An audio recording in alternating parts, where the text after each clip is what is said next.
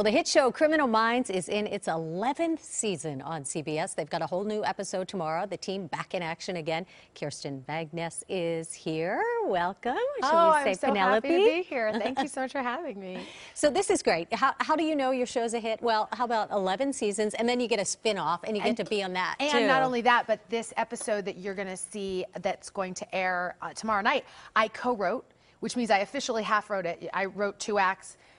Erica Messer, our executive producer, wrote 2 acts, and we put them together. And it is a big deal episode. It is a love letter to the fans, for sure. It is. You don't want to miss it, and you do not want to look at social media before you watch it. Don't do it. It's a big deal. It's a big deal. Yeah, we don't want to give anything away. But you've done this before. You've written episodes before. I co-wrote last year's episode where we cleared up what happened with Mandy Patinkin's character Gideon. That we killed him in our episode. Not Mandy Patinkin, but Gideon. And it was the same kind of thing. I have a really hard time with violence, and if you watch Criminal Minds, it's very violent. I am proud to say that this one, there's like 86% less violence and certainly like 69% less gore, but I would say 34% more creepy because Matthew Gray Gubler, who plays Spencer Reed, directed the episode, and he's a big fan of creepiness. Yes. And you know what I love? If you're writing, if there's somebody you don't like in the cast, you could just write them out. You could, but I love them all, so it's perfectly fine. And this is a very family-oriented script. We're a big family. I have a movie that's coming out April 1st to the 7th at the Laemmle, and I have 3 members of Criminal Minds in the movie. Shamar Moore, Joe Mantegna, and Paget Brewster is an extra in my movie. So it's a family affair. And it's a spoof, right? It's a film noir spoof that takes place in the 40s. I can hold up, it's called Kill Me Deadly.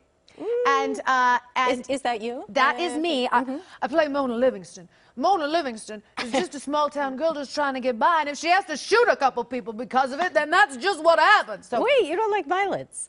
Wait, I know, but in this, I love comedy violence. Comedy violence is completely different.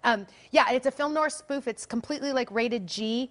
It's got Leslie Ann Down in it, Paul F. Tompkins. It's an amazing cast, and it's like if Airplane and the Maltese Falcon had a baby. I know. You've never seen anything like this before. And we shot the whole thing in Los Angeles. It's a love letter to Los Angeles. It is such a thing to see. Oh, Shamar Moore's in my movie too. I forgot. He plays Bill, the piano player.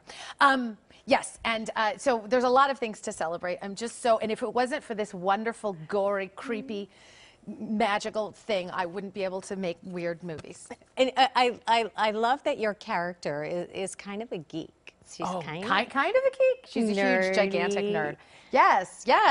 How do you wrap your mind around all that technical lingo and everything? That you decide that my modality is nothing like hers. I will not be able to do what she does. I got a degree in theater. I did not get a degree in computer science. And then you just implement what you're passionate about. So like every time I talk about an algorithm, it's like kittens or space or something I know a lot about, like Steve Martin, and I just sort of pretend that that's what I'm talking about. So if you keep infusing that in it, people go, oh, but really it's noise in my head. I try to make it make sense. And you guys shoot everything here in LA, right? We do. We shoot everything. They have to spend a certain degree of money to CGI mountains out when we're in flatland. Or sometimes we have our art department, which is just a genius art department because they make Los Angeles look like every part of America. They will actually wrap the trees, the palm trees, with like bark, paper bark of indigenous trees to other states. And yeah, we use the same set. We use, but the costume department, they have like sections of just